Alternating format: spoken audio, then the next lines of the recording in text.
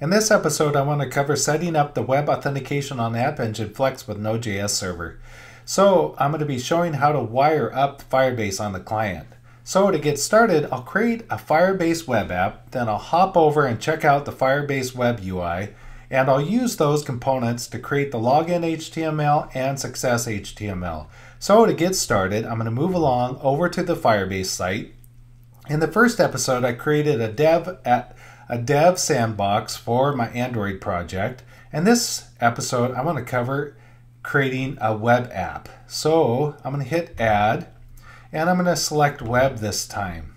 So I want to copy this script and copy it and put it in my HTML page. But before I do that, I want to pop open the Getting Started for Firebase Web Apps. I just want to note real quick that there are more features that you can copy these scripts from the CDN and paste them in. By the way, just note that you might want to increment the minor versions of the scripts up to the latest. In this case, it'll be 3.7.4. So I'm going to hop back to the Firebase site. But before I want to copy this, I want to go to the Firebase UI for web. So there's a nice way of doing it. They've already created the buttons and the wiring and the process of login. So I'm going to scroll down to the template I want to copy, and that's starting the sign-in flow. And I'm going to call this my login.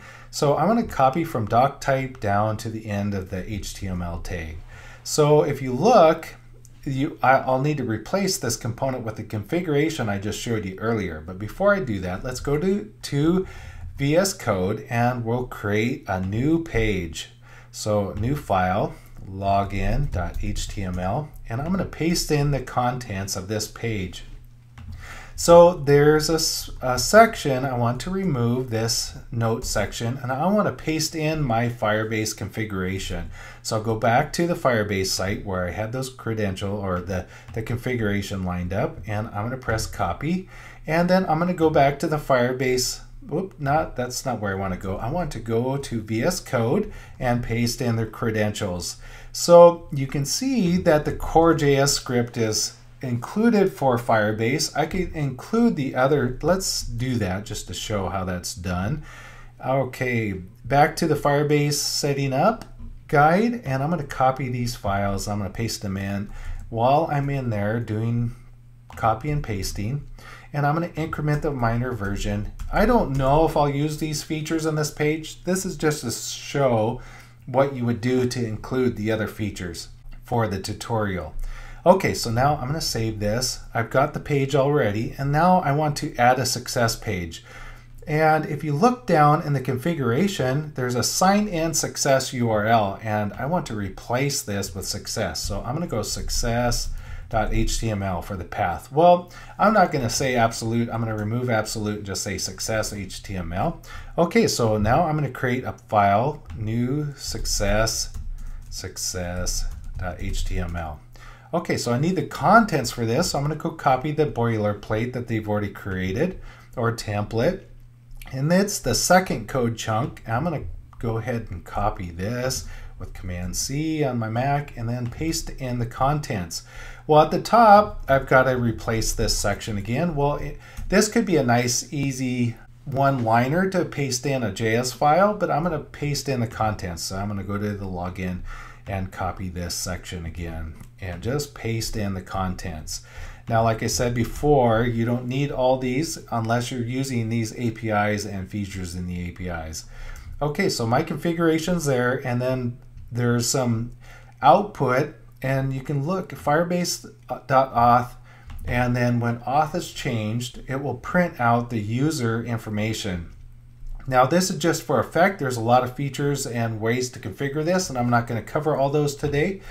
And I'll show you this, how it's wired up on the web page. So let's just verify. We have the login. Let's go to the success, sign in, we'll go to success URL and the success.html, and that will output. So let's go ahead and run the project. To go to the debug button and press run. So this will start up the Node.js server, and it will be listening on 8080. So let's go to the website by looking up localhost 8080. Okay, so 8080, and I want to go to the login.html page. And there we go, sign in to Google. So let me click on sign in to Google. Oops, I need to set one more configuration parameter in the Firebase console. And by the way, the Facebook and Twitter and GitHub and email, I'm not going to talk about those signing. They take a little bit longer to sign up because you got to go set up a project on each one of these sites and configure the OAuth settings. And I won't cover those in this video. But I will cover how to get Google wired up. So I'm going to go back to the Firebase console, close this dialog, and go to the authentication section.